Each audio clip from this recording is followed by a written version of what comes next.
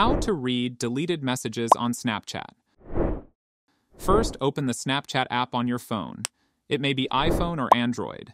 At the top left corner of the screen, look for Tap on your profile icon. Then, at the top right, hit the gear icon to go into your settings.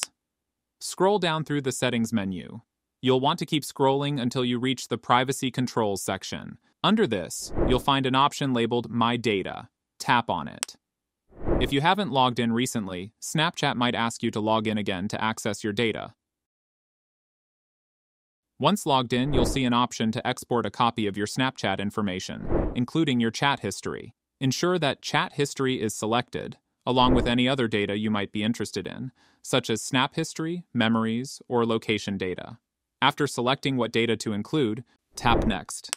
You'll choose the range of the export. You can select from options like the last week, month, year, or all time.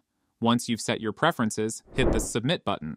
Snapchat will then prepare an export of your data, which will include all your messages, and they will send it to your email.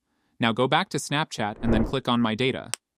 Here, click on See Exports. Then tap on Download. Now, go back and open Files. There you will see the download zip file. Tap on it to extract. Now, open the file. Click on Chat History. Here you will see all the data. That's it.